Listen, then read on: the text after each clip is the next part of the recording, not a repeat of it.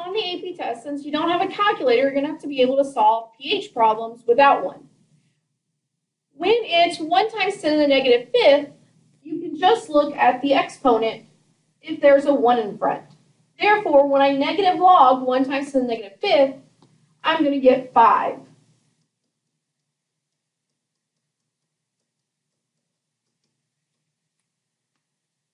So 1 times 10 to the negative 8 should have a pH of 8. The next one is OH concentration. So first, I want to find my POH. My POH would be 3. Therefore, my pH would be 11. The next one, we have POH would equal 7. Therefore, pH would equal 7. This last one isn't 1.0 times 10 to the whatever. It's 1.8, which means my pH will not be 6. It'll be around 6, but it won't be 6. So there's solve problems where it's not 1 times 10 to the whatever. We need to know this number scale. 1 times 10 to the negative fifth, we know if I negative log it, will give me 5. We have 1, we have 10, and in the middle you can think is roughly around pi, 3.14 times 10 to the negative fifth. So 10 times 10 to the negative fifth would be 4, because that's the same as writing 1 times 10 to the negative fourth. In the middle of the two is 4.5 then. So anytime you're solving a problem, think 1 times 10 to the whatever number they gave you, 10 times 10 to the negative number they gave you. So this is 5, this has to be 4, and then pi times 10 to the number that they gave you is going to go in the middle. So then any number that's not in that,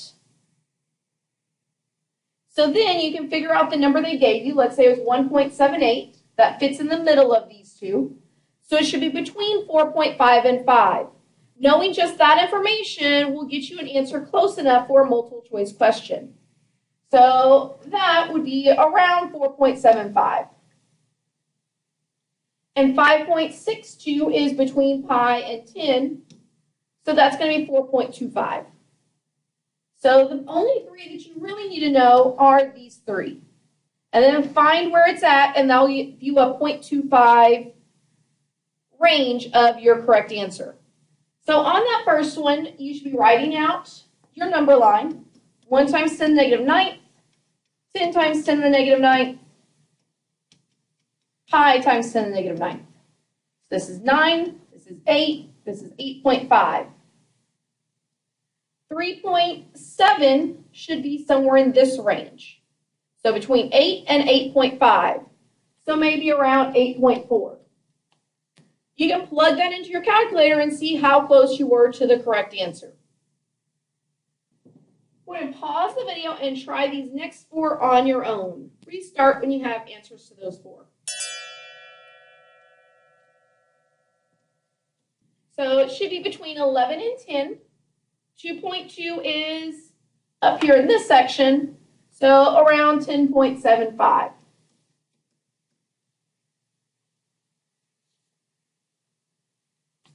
Next one should be between 6 and 5.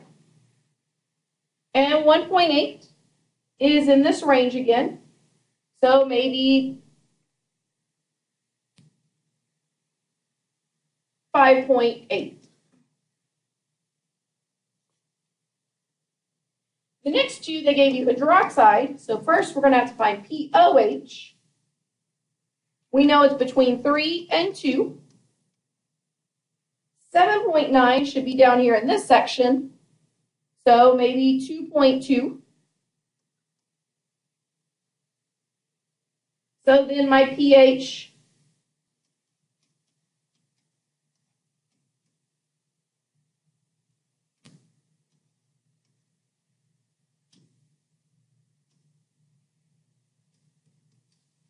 would be 11.8.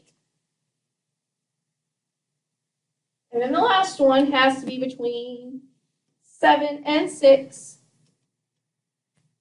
And it should be in this range, so around 6.6 maybe.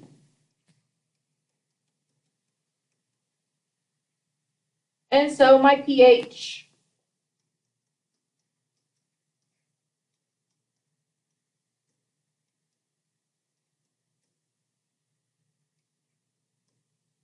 would be 8.4. And again, we just need to get close enough to determine our correct answer. Therefore, all of these are around those answers.